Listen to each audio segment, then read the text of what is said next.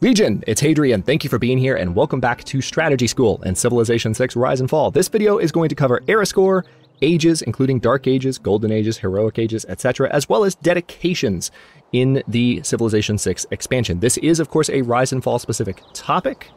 So if you are playing vanilla Civilization 6, a lot of what I'm about to talk about, if not all of what I'm about to talk about, does not apply to you. There are some things I'm going to cover right off the bat here that will apply, but the meat of this episode is specific to the Rise and Fall expansion and subsequent content after that. So a hallmark of the Civilization experience, even before this one and before 5 and before 4, and since the beginning really, has been the ability for civilizations to outpace one another in their technological and societal development.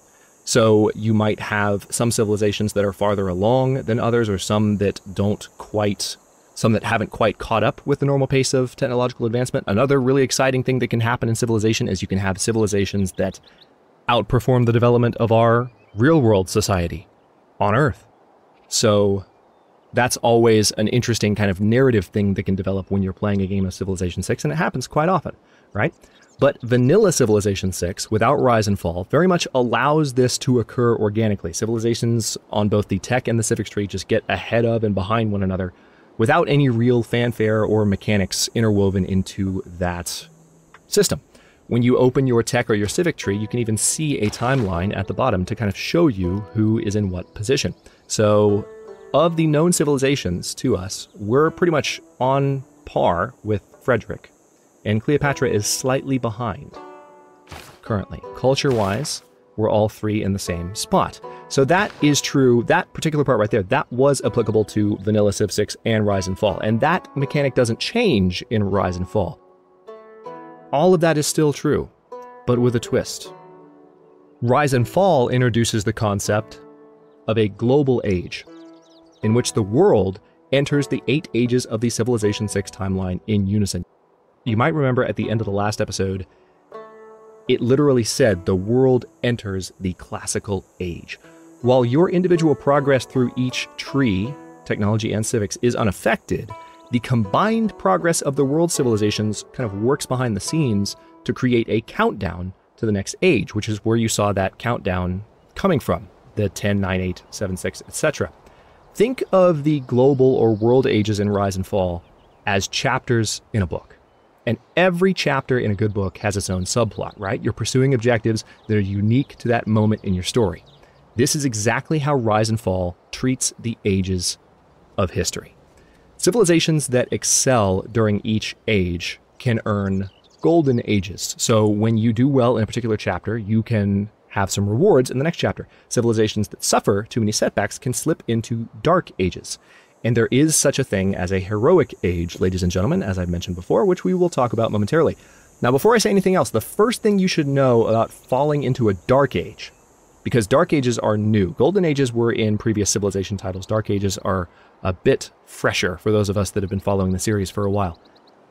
When Rise and Fall was still in development, the team at Firaxis was having so much fun playing through Dark Ages. I'm not misspeaking, they were having fun playing through Dark Ages, that they actively adjusted the game's rules to ensure that Dark Ages weren't too easily avoided. Again, because they were having fun.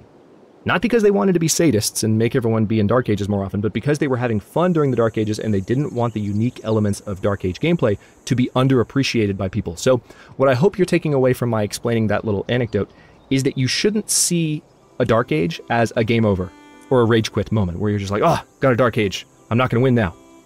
If you play your cards right, there are ways that falling into a Dark Age can help you win the game. And I'm not just talking about a Heroic Age. There are a few different ways that it can help you. So how is your excellence during each era tracked, you might be wondering? Or maybe you're not wondering because you've been paying attention. It's tracked via era score, which is shown down here at the bottom. And this tooltip is also very useful because it shows us the thresholds for each age type that are important. So we have a current era score, and it will fill up this meter here. This is earned by achieving historic moments. And we've been earning these throughout the campaign. We earned some last episode when we founded a religion. Each historic moment can add a small or large amount of era score to your current age's total. So when we go to our history timeline, we can go back to the beginning and see everything that has given us era score and how it's happened. For this reason, I'm actually not going to go into too much detail on the types of things that can give you era score, because you've already been learning simply by watching the series to this point. How about that?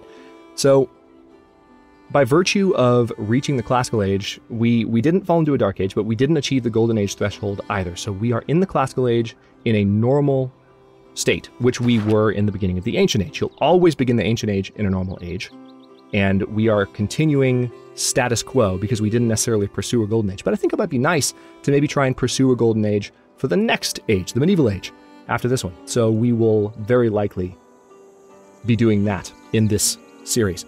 So just a few examples, though, of some historic moments that we haven't seen with big era score bonuses. You could be the first to discover a natural wonder. You could be the first to circumnavigate the world. That's actually one we definitely haven't seen. You get more points for that than we've seen for anything so far. Also, building or producing one of your civilization's uniques. So if we built the ziggurat, we would have gotten a little bit more era score. Clearing a barbarian encampment that was close enough to pose a major threat to one of your cities is also a way to earn a larger amount of era score, which we have also seen in the series so far. So with each era, as you can see, you face a threshold which you must pass in order to avoid a Dark Age.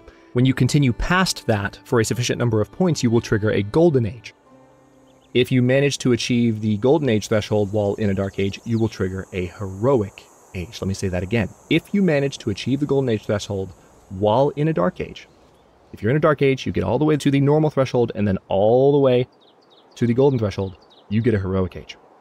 So the threshold for Golden Ages will increase with each Golden Age, so it's hard to chain them. So every time you hit a Golden Age, the next era, trying to earn your way through the era score wheel, so to speak, or the circle, sphere, whatever you want to call it, earning your way through this meter will be harder for you. It is possible to chain Golden Ages, especially if you know what you're doing, but it becomes harder and harder the more you've done in a row. And when you have a Dark Age, it becomes easier to achieve the next Golden Age. So it's dynamically monitored by the game.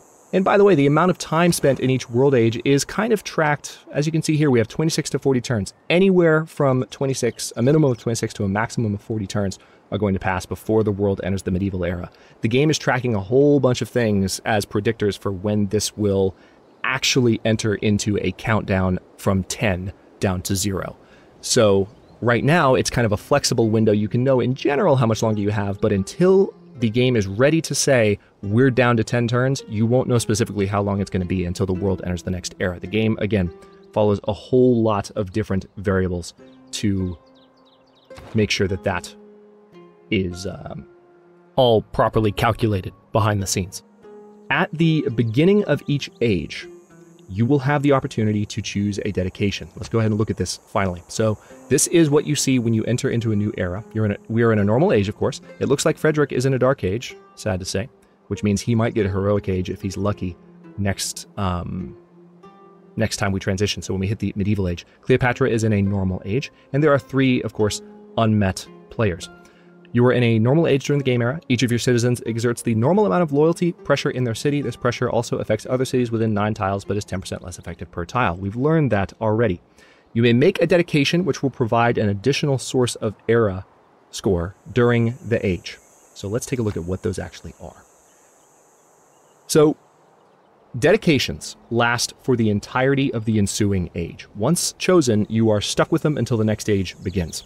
For Golden and Heroic Age civilizations, what you'll see are, they'll be under the same names, but rather than being era score boosts as these are, they're gameplay bonuses that can bolster you in significant ways as a reward for your achieving a Golden or Heroic Age.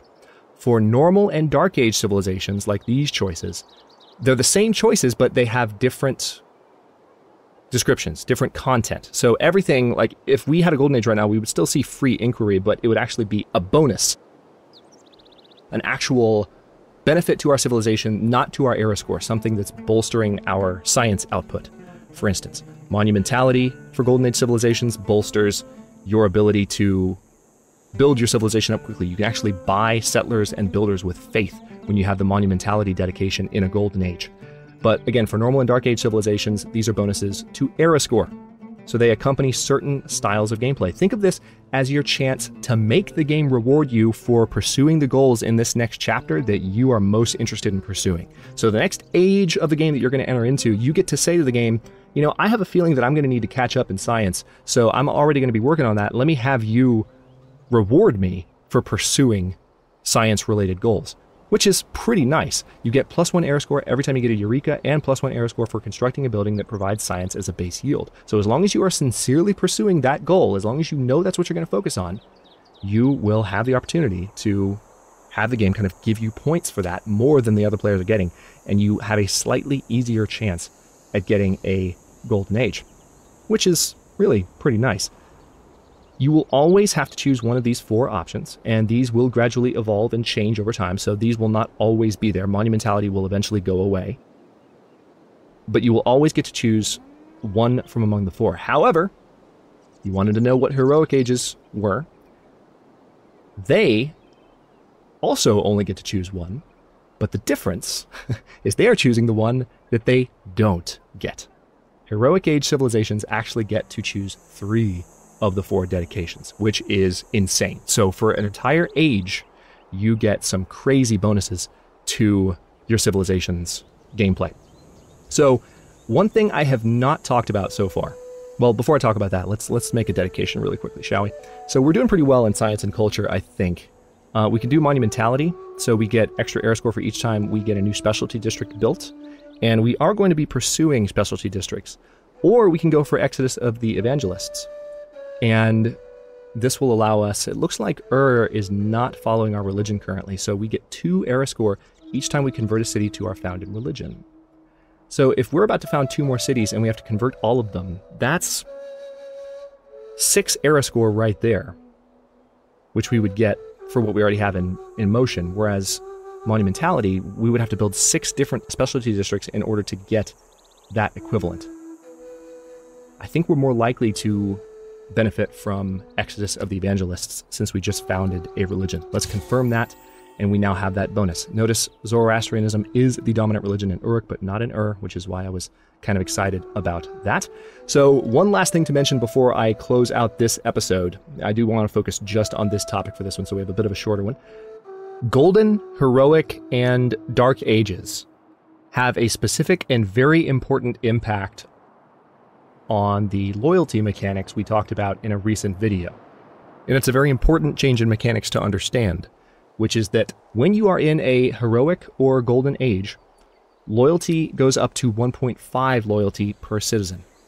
So your citizens exert more loyalty pressure, and it is easier to convert other cities to your culture, especially if they're in a dark age, because dark ages have 0.5 loyalty per citizen. It gets cut in half. Again, if you're in the capital, you still have the extra 1 loyalty point, so it would be 1.5 loyalty per capital citizen. But these dark ages do affect loyalty pretty substantially. Another thing that affects loyalty is religion, by the way, now that we've talked about all those topics. When you have your city following your religion, let's take a look at the loyalty tab real quick and you'll see what I mean. Because Uruk is following our founded religion, we get 3 additional loyalty per turn. Not loyalty pressure, but loyalty per turn. Again, loyalty pressure is just based on citizens. So one last thing, Dark Ages allow for special policies too, that will require you to make painful sacrifices for powerful bonuses. So when I talk about how Dark Ages can be fun to play through, this is exactly what I mean. You get these very unique, they're completely black cards that you choose, and we can't see them right now. We might see them later on if we get a Dark Age. And one example, if you want to know what I'm talking about, is there's a policy that gives you a huge combat bonus while taking away the ability for your units to heal and recover hit points outside of your territory. So you get a big boost to your damage dealing capability. So if you want to go on the warpath and conquer other cities and earn era score that way to get your golden age so you can score a heroic age coming out of a dark age, hope that sentence made sense to you after watching this episode. If you want to do that, you can select that policy when it's time to change your government up. And you only have it during a dark age, but you get a massive combat boost as long as you are confident enough with your army that you can do that kind of damage without needing to heal your units far away from your own territory. It's pretty cool stuff. So starting with the next episode, we're going to spend a few episodes That's right, we're going to actually take a few episodes to cover one general area, which is diplomacy in depth. We're going to finally go back to these screens and talk more about interacting with other leaders before we get too much later in the game. The different kinds of things that you can learn from looking at this screen and all of its various tabs. And we will also talk about trade agreements and some of the other things that you can do in that particular situation. We also will talk about leader opinions and agendas, finally. That's one of the first things we'll cover, to tell you the truth. So again, that topic is coming up for the next few videos. I'm excited to cover that. Hope you are as well. Thanks for watching. If you enjoyed this one, don't forget to like the video and subscribe to follow along. New episodes are coming out every Monday, Wednesday, and Friday at 7 a.m. Eastern Time. Comments are always welcome. Let me know what you think, and I will see you next time.